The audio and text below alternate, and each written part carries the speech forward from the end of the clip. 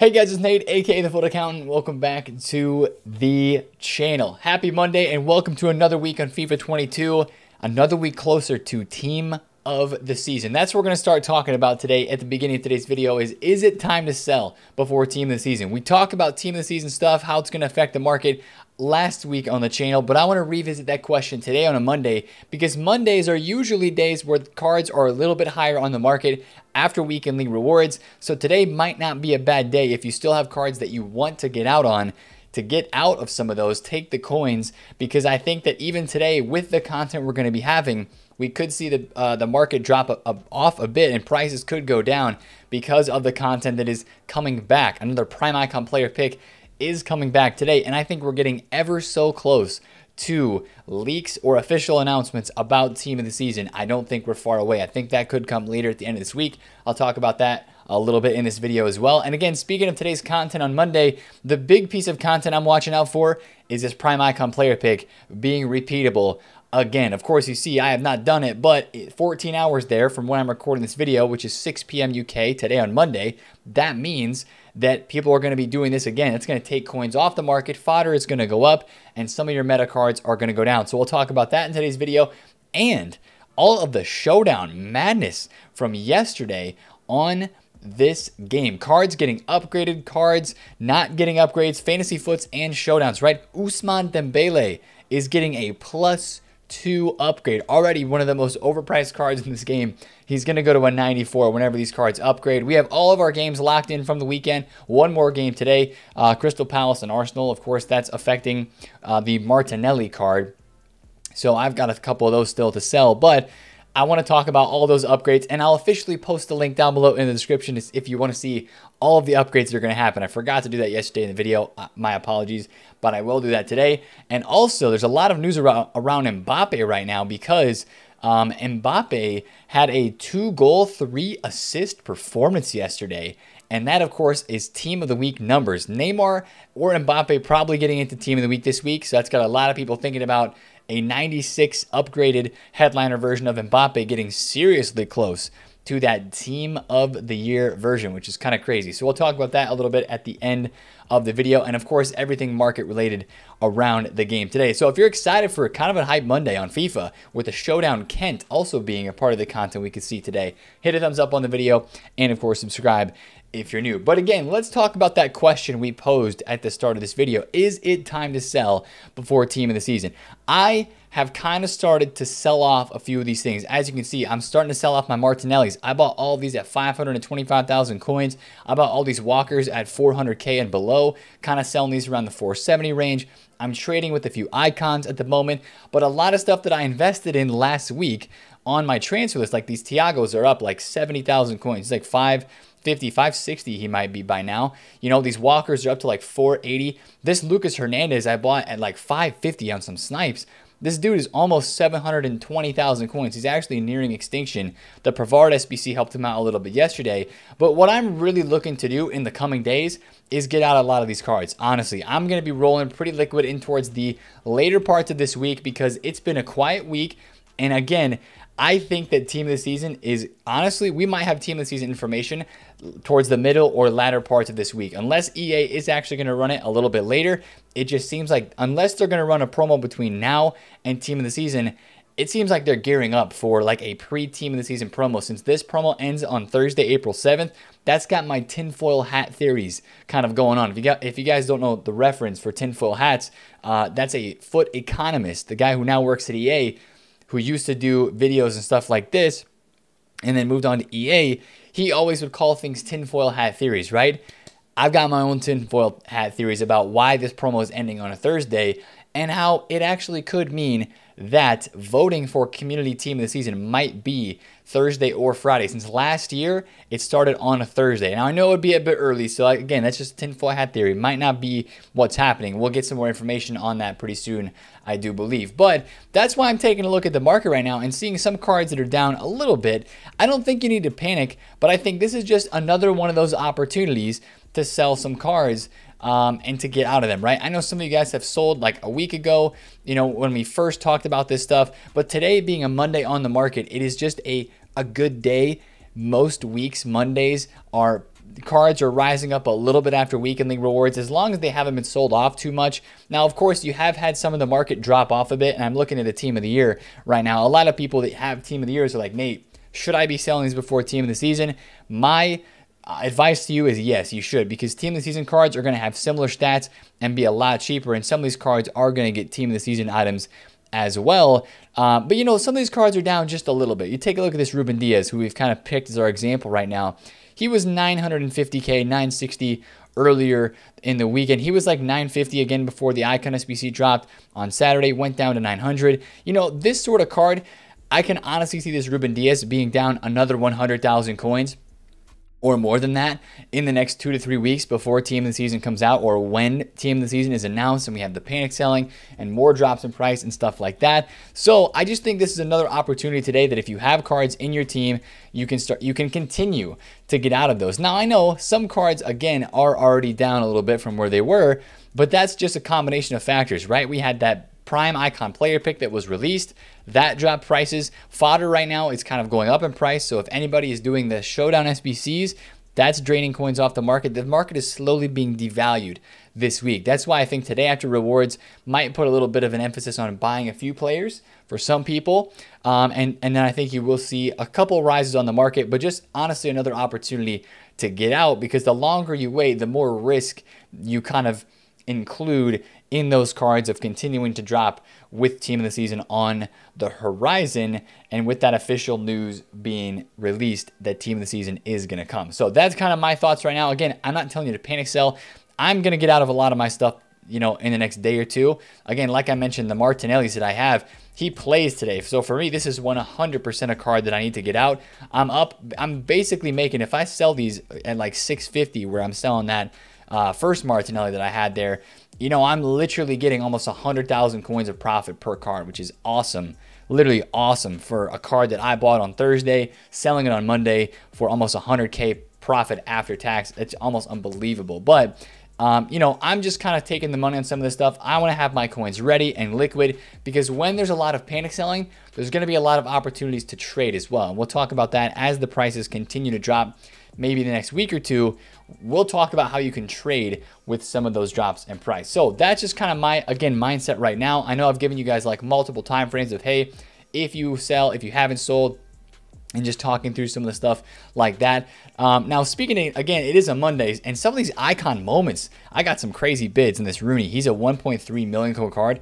Got him for 1.1 on an open bid. I got this Roberto Carlos at 1.4. He's usually selling in the 1.5s where he currently is. So some icon moments that I've noticed. I already have. I bought a couple Van Persie. This is another card, like, or another spot of the market where I've seen market drops. Van Persie was like 970, 950K like on the weekend, and now he's down under 900. I bought a couple in the low 800s trying to flip for hopefully a little above 900,000 coins, but that side of the market is also continuing to drop down a little bit. So again, that's just kind of my general warning that, hey, that sort of stuff, get it out soon-ish would be my recommendation for a lot of things related to the market. And especially what I'm looking to do for a lot of these cards today is maybe get them out before 6 p.m. UK today, with that icon, prime icon player pick being re-released again. I think that's going to drop the market a little bit, like you saw happen on Saturday of this week, this weekend. You saw the market drop a decent amount. Wow, 730 for this card. That is actually crazy. That's actually crazy. But I honestly think you're going to see some prices dropping off today because of that player pick being re-upped. People are going to get some fodder. They're going to get some coins from rewards. People that don't go out and buy cards for their teams today are going to go out and buy some fodder to get this done today, whether it's they're getting it done for the first time or they're going to get it done for the second time. So I think that's going to drain the market a little bit of coins today, which is another reason why I'm trying to sell some stuff into the hype. I think you'll see some drop-offs. And again, if there's a Kent SBC, which right now, as it sits, this is the only leaked Showdown SBC that we have at the moment. Not saying that this is the content we will get today. It would make sense if they release this today because this game is happening a little bit later on in the week. But this Kent card will be one that a lot of people would try to go after. So if this is released as a part of the Monday content today, I would really watch out for your English links. I would watch out for your English icons, your Tavernier, not the Tavernier that we had yesterday. You know, maybe people would link this Tavernier together, but really what I'm talking about is the right back Tavernier, which I can't find him. I'm just going to search him up because this card, if the Kent SBC is really good value, this is James Tavernier card. He's extinct 35,000 coins. Did EA lower his price range? Okay, no, they didn't. He was 40 and 35. But, you know, this card going up from 20K where he was, this is going to be the most popular way to link that Ryan Kent. And people are going to do this SBC because it's Ryan Kent. And he's a meta card and he's a FIFA rat. He's just a FIFA card, right? So that's going to be a piece of hype content today. And with the Prime Icon player pick being repeatable, again, like we mentioned, it could be a pretty heavy day of coins being sucked off of the market, if you will, and drained off of the market because of that content with some pretty hype SBC. So that also has me thinking that SBC fodder, hold on tight because it is only going one way, and that way should be up because, again, really no supply. Weekend League rewards today is not going to supply fodder that much. We're going to be talking about this all week. Unless EA do something crazy, these cards are probably just going to slowly go up in value, especially like the Ramoses that I have. Yes, he's 37,000 coins. I know some of your other guys have like Laporte, right? For an 86 rated card that was 13K. Most of the 86s are 16K, but some of these cards with better links, since the icon player pick requires higher chemistry, those cards are even going higher. So continue to list for lazies. If you've invested in informs, list those for lazies. List your fodder up a couple thousand coins over what the actual selling price is. Maybe even 10K over, because you will get some lazy sales like I talked about in yesterday's video. So that's one thing that I would watch to see on the market today as well. On this game. So it's going to be an interesting Monday. I don't know if they're going to drop, you know, upgrade packs or upgrade SBCs. Since we already have the 75 plus, I would be surprised if they would do like an 80 plus player pick. Like, there's really no reason for them to drop player picks right now. There's no special cards in packs or anything like that. It could happen, but I wouldn't really expect it since we already have this one. But this is going to be the focus of people trying to craft player pick today or any of the showdown cards. And speaking of these showdowns, we had not one again, but we had two Showdown SBC sets released yesterday, and EA went from like more expensive stuff on Saturday with Weghorst or Charleston, Braithwaite, and Suso. Not that they were that expensive, but the stuff that was released yesterday was all 100,000 coins and below. Benjamin Pavard, Serge Aurier, both with nice cards. I think EA gave Aurier a bigger boost because they don't expect him to get upgraded, of course. Champions League matchup, definitely Bayern are favorites for this game. But I think they should have done a bigger boost to Pavard. Honestly, Pavard's item is going to look a lot like Aurier after he gets the boost. And I think that's where a lot of people are, you know, this is a good French right back. If you like the low-high work rates, a lot of people, I think, are going to end up using him as a center back in game. It's a really, really cheap card to do. Great links. I'm a fan of this SBC if you want to do it. It's a nice card to collect as well. And potential +2 upgrade is what he needs to make this card good in the game. And, you know, but 100,000 coins is not bad at all. And then you look at the other one that they released with the Tavernier and the Carvalho. These are both like 20,000 coins to complete for cards that are 87 rated right now. The cheapest 87 rated on the market is 26K. So it is a no-brainer to get these done purely from an SBC fodder standpoint. And, you know, if one of them upgrades, great. If they both get +1s, great. They become 88 rated cards. So whether you're a Middlesbrough fan, you know, this card is 3-star skill moves, 4-star weak foot, not the best, but the stats look pretty good. Carvalho is, I think, also 3-star, 4-star. So if this matchup means something to you, then sweet, get the cards. But for most people in the game, I really feel like this is going to be just fodder collection with, you know, you do a couple 75 plus times 5 upgrade packs, you're going to have some 81s, 82s, 83s that you can get to craft into these. So that's a GG for me, EA Sports. Very, very cheap, very good quality SBCs for those yesterday from a fodder perspective. And also, you know, Pavard's a nice French right back, not better than Klaus, but still a pretty decent item. Now, a lot of movements on the market yesterday because of the fantasy foot upgrades. And this is what I wanted to spend a little bit of time talking about. I know some of you guys, it's confusing, right? It is very confusing as to which cards are going to get upgraded, which ones are not going to get upgraded.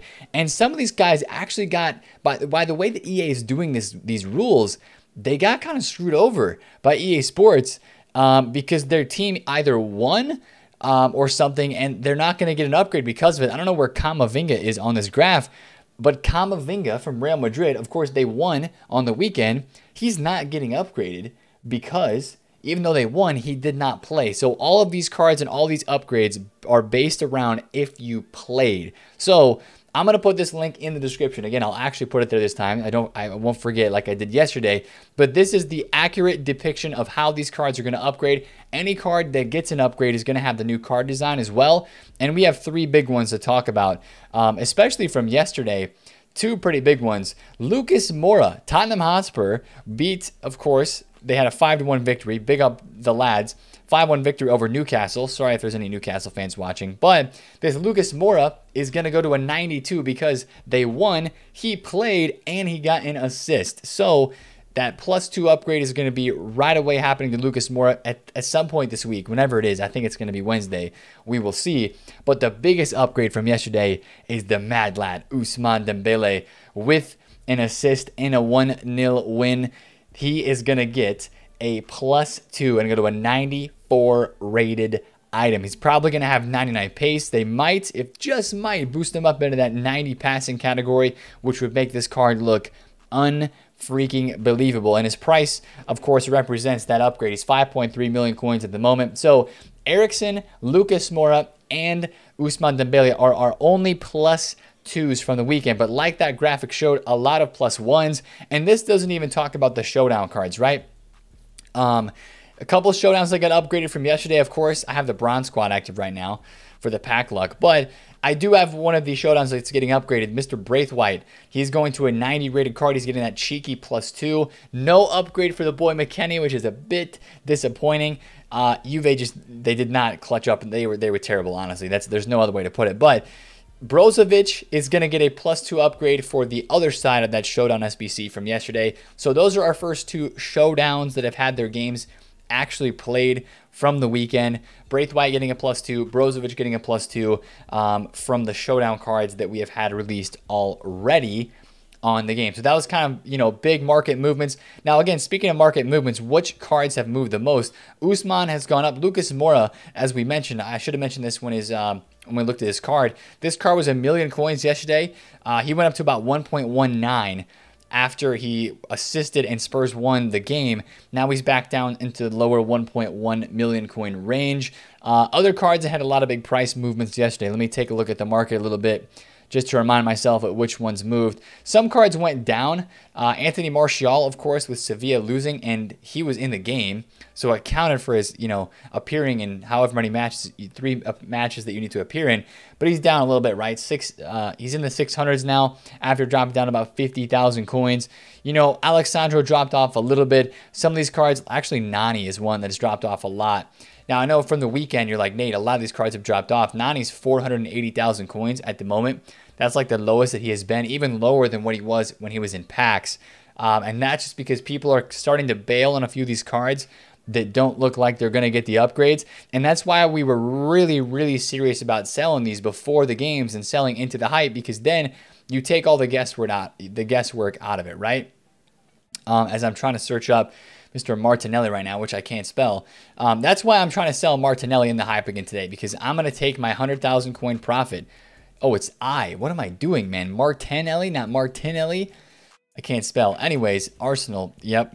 That's enough said there. I'm taking the cash on my Arsenal card. It pains me a little bit to make this many coins off of an Arsenal item, but I'm taking the money. I'm taking the safe route, and I think that's just the safe thing to do. If you have any of those cards still and they're up in price a lot, big money moves. If you guys invested in any of ththese last week, it's just incredible some of the profits that we are getting. So that's honestly one of my biggest focuses today, is taking the money on a few of these cards.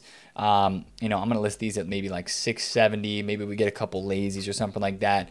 Not in a big hurry to sell these, because I'm going to try to get them out after rewards again, like I mentioned. I bought a Kamavinga yesterday at 540 because I thought it was really, really cheap.